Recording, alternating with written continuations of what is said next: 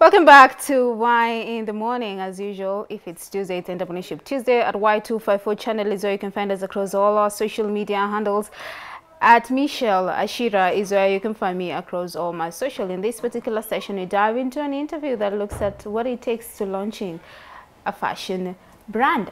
Today, I'm joined with none other than Noni Mburu. She's a designer for Muni Design. Karibu sana. Thank you. How you doing, baby girl? I'm fine. So for anyone who is meeting you for the first time, who is Noni and what is her educational background looking like? Nani is Harriet Mboro. I'm a fashion designer. I did fashion in campus and I've been doing fashion out here. I've been studying from YouTube because I cut short my education in campus. So I've been learning through YouTube and different tutors and fashion designers. Okay, so every iconic brand that I know of when it comes to fashion and design, they always have an origin. So where did the passion for design come from? Because it's one thing to just, like to dress up, style and look good, but it's another to just want to, blueprint from the scratch. Okay, so I think it started when I was younger because I loved to dress up, but it was mostly projected when I was in high school.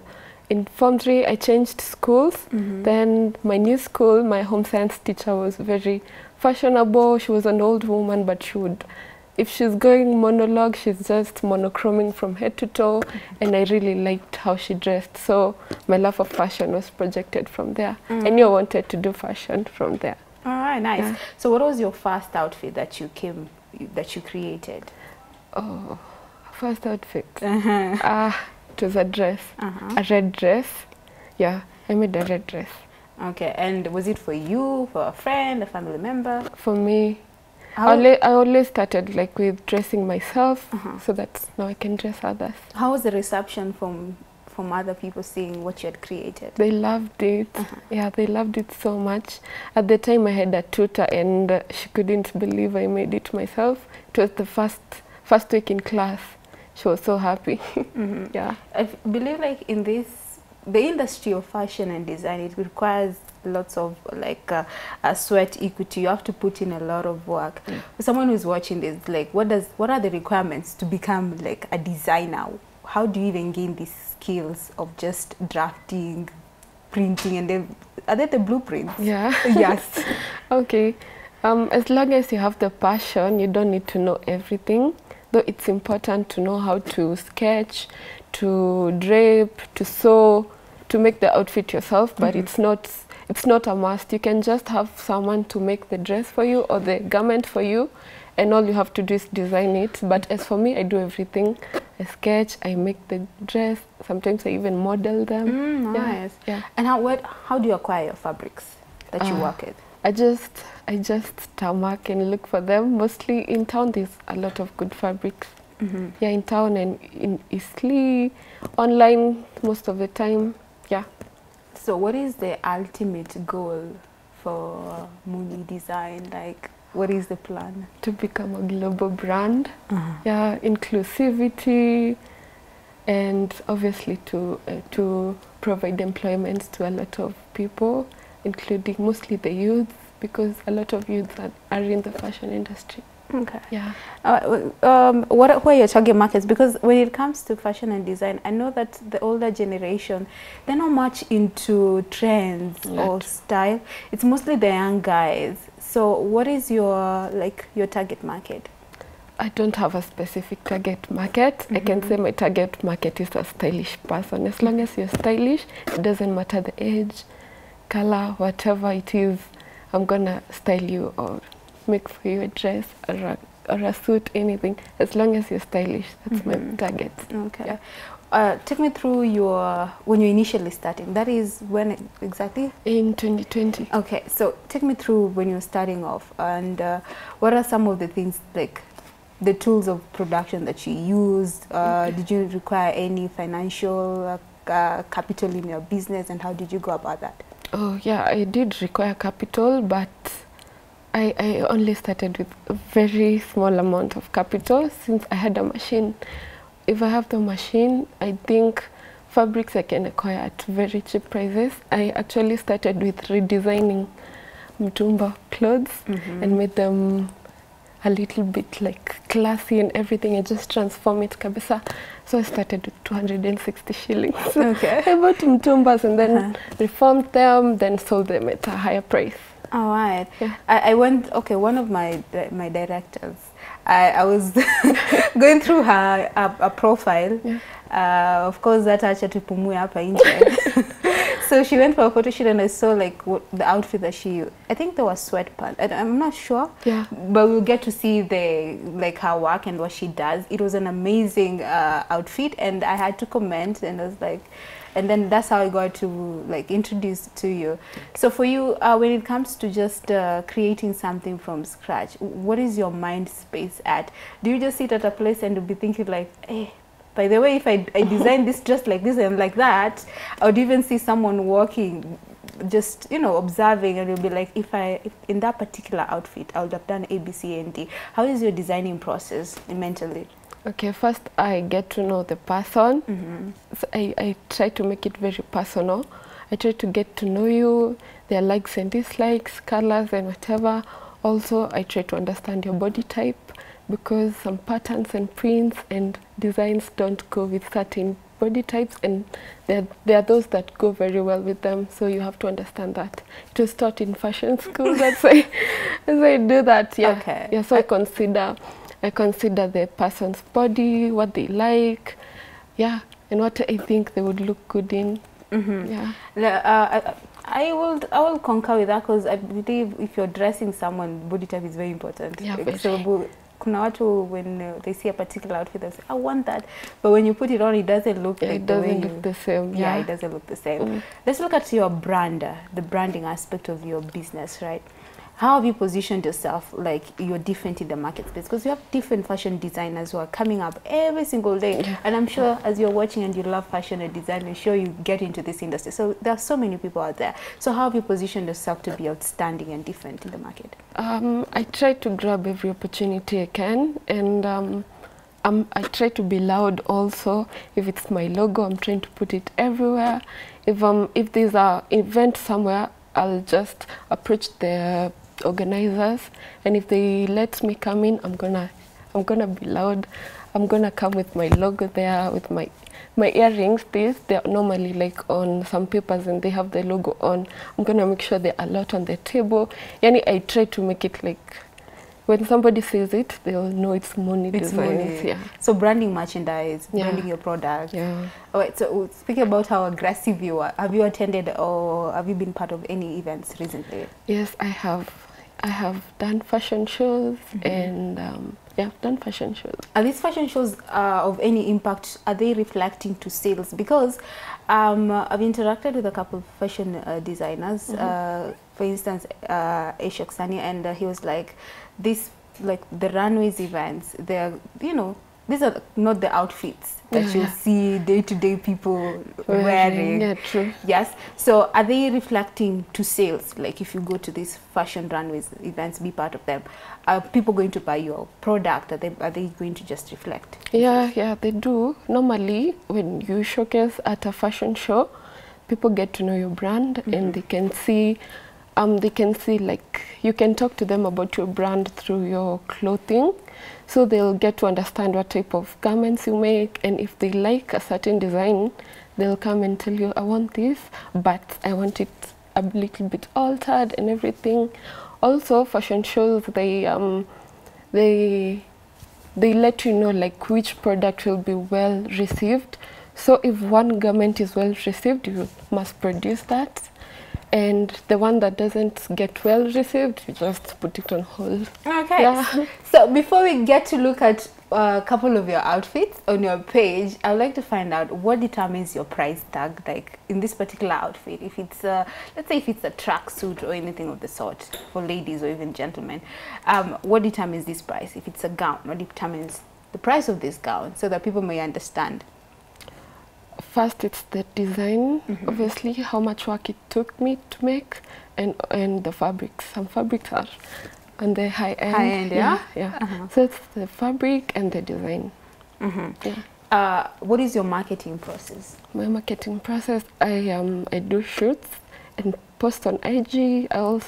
Sometimes I try to send people my stuff. I post on my status for people to see, and now the fashion shows. Yeah. Couple of challenges that you faced along the way. Okay, so people are not willing to pay the price sometimes, and there's a lot of stuff. There's like different people want different designs, so sometimes you have to try and incorporate all that. And for me, working alone, it's kind of hard doing all that. Also, finding employees is a challenge. Finding a good tailor, the one who will reach your standards, gets a little bit complicated.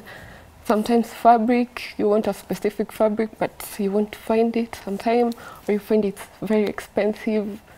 Those are some of the challenges. All right. Like looking back from the day you started to where you are right now, would you say that it's something that can sustain you? Is it like a business that can really sustain you? Yeah, it can. Though right now I don't have so much bills to pay. I'm still in my mother's house, so I'm waiting to move out so that I can see really exhaust this opportunity. Yeah, I'm telling you. So when I move out, I'll know that. But I know it's an industry that thrives because you know the basic needs are food, shelter, and clothing. So fashion is there. Okay. And for someone who is watching this and they want to like get into this space of fashion and make it a business of its own and stand and keep it afloat, what would be your advice now that you're steps miles away? So what would be your advice towards that person? I'd first welcome them. It's a very broad industry. Also, I would tell them to express themselves. Sometimes when you're trying to be creative, it's hard to express yourself because someone will be like, no, as you don't like that type of clothing. But if it's what you like, you can just be free. Also in the industry, you have to harden.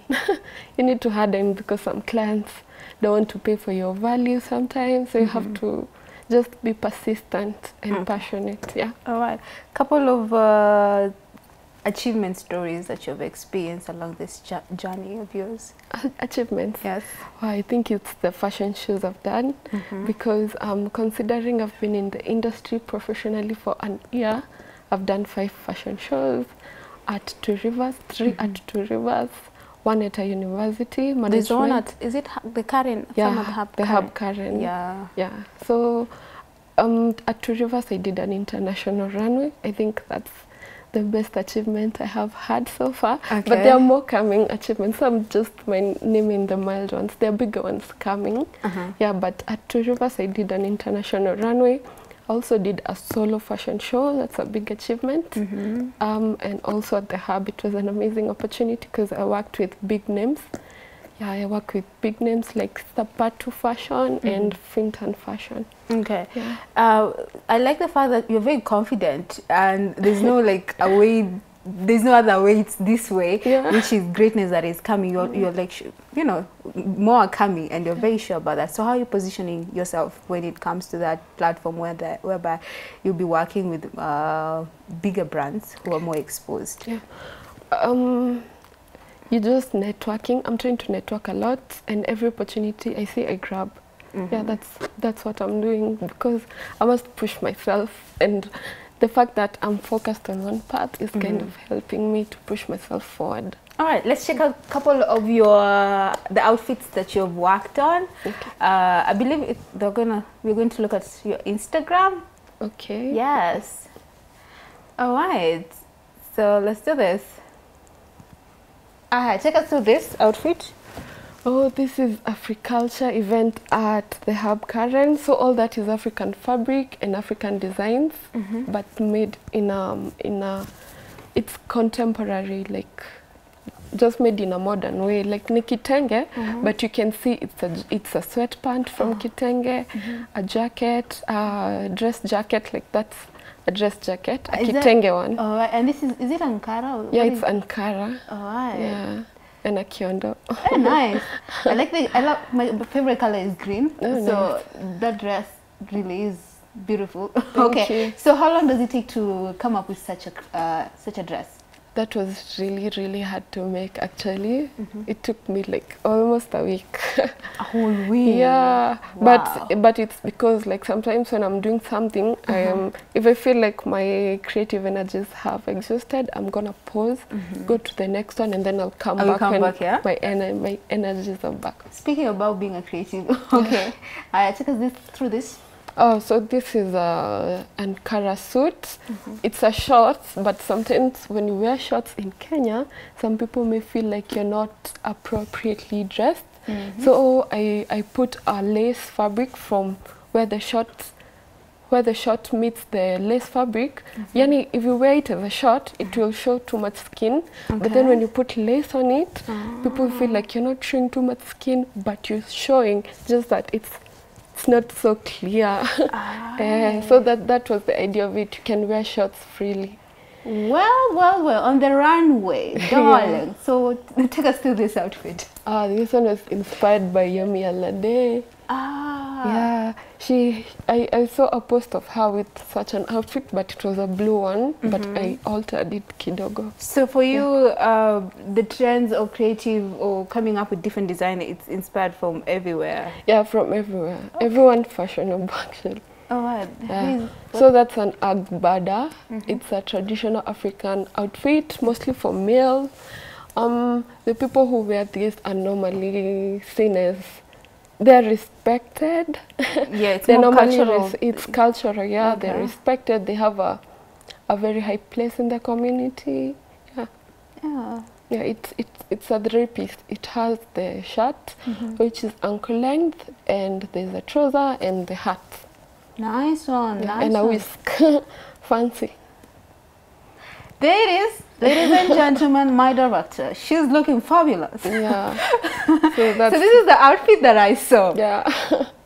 This is the outfit that I saw. Take me through this one. This outfit actually has opened very many doors for me. I don't know if it's the model. It is the model. Look at her. Definitely. Yeah, so this is a sweat Ankara. It's sweat fabric inside and Ankara on top. Yeah. And you can get it from different sizes? Yeah, different sizes, different colors. Nice. It looks really beautiful. Thank you. And that was the outfit that I saw, guys, and I was like, tell us how you got that outfit. My director, who was your designer, and that's how I met you, Muni. Thank you. So you're doing fabulous job out here. So this is the gown? Oh yeah, this is a dress I made for a wedding. I was attending a friend's wedding, so I made it the night before the wedding. Because I had too much work, I had too much workload. I didn't have time to make a garment for myself. So overnight I said, let me just make a dress, and I did a quick fix. That is a fabulous dress for just a night, like a night before. Yeah. So for this picture, I have accessorized the bride, the necklace, and the earrings, and also the bridesmaid. Fabulous. Yeah. And then we have Muni. Yeah. Muni Design. Yeah. She's in studio with us. So guys, make sure you stay tuned. We have so much coming your way. So I am out of, I don't know what to say, because you are really doing great, for, especially in terms of how long you've been into the industry. I know of course you went to school and studied this, you've put in the work and everything, but just seeing your pieces of work, it's really tremendous. Thank you. You're doing great, girl. So financial lessons that you've learned along the way, because at the end of the day, it's something that you love, and you need to make money out of it. There's a business aspect of it. So what are a couple of financial lessons that you've learned along the way? Budgeting. You need to budget well. Also, you need to save. I at least try to save a little % so that I can invest later. Though saving is not, I can't advise people to save like most of the time. Reinvesting is what I can advise people, because reinvesting is what has helped me to to do everything that I'm doing, because I don't borrow money from my mom to buy fabrics or whatever. I just reinvest and make my little amount grow. You see, I started from 260. Yes, no, Yeah. 260, and so far, the fact that you also, planned your own event, Yeah. and you made things happen. So yes, reinvesting back to your business. The other question of the day, and we are asking you, what is the craziest customer experience you have had on our Facebook, on all of your social media handles? That is at Y254 channel, at Michelle Ashira, at Ramaguko. What is your craziest What? Okay. customer experience you've ever had? Okay, my craziest customer experience is very crazy because I still have the outfits. They didn't come for it. Okay, so I did fitting so well. I went, we talked, I did everything, but when it came to the price, the customer was like, no, I'm a celebrity, I'm gonna market you, do me at half price, I'm gonna give you a free platform. Yeah, and I was like, no, I'm not here for exposure, really. Oh yeah, because you put in how many outfits were there? There were two. It was an African outfit. It was a shirt and a trouser. So the person wanted to give me exposure. Marketing. Yeah. Like, had they paid prior, like a deposit? Because there's fabric aspect of it. They had not. Actually, I learned a lot from that experience. Yeah. But they tell us what you learned through that experience as we wind up. First, you have to ask for deposit, because the deposit will cater for the fabrics. When you've already bought the fabrics with the customers, deposit, it won't be a loss on you. Even if they don't pay for the rest, and you remain with the garments, at least it's just time and labor. But don't use your money to make somebody's garment unless you're making ready to wear garments. Yeah, first ask for deposit. Yeah, so that's the lesson. At least we learned something. They say we don't what's the word, we don't fade, we learn through it. Yeah. So you learned something. Yeah, I learned a lot. Very impactful. So how can people reach out to you if they want to work with you? They love the design that they have seen and they would like to purchase from you. You can get me at Muni Designs _CO everywhere. Instagram, Facebook, and on LinkedIn, and you can also message me. My number is on Instagram and on Facebook, and you can also reach me at email at nonij254. All right, thank you very much, Noni, for taking time to be with us. Thank you for having me. Looking forward to, rock one of your outfits. Please. Yes. So, asante sana for coming through. Looking forward to just having this conversation again. Okay, thank you. All right, that is Noni Mburu, a designer in Muni Design. Make sure you follow up across all our social media handles and get more information if you want to get into this industry, if you want to purchase any of our outfits. There you go, you have it. We were talking about launching, what it takes to launch a fashion brand, and I hope you've learned a couple of things and fell in love with a couple of the outfits like I did. So make sure you keep the conversation going at Y254 channel, at Michelle.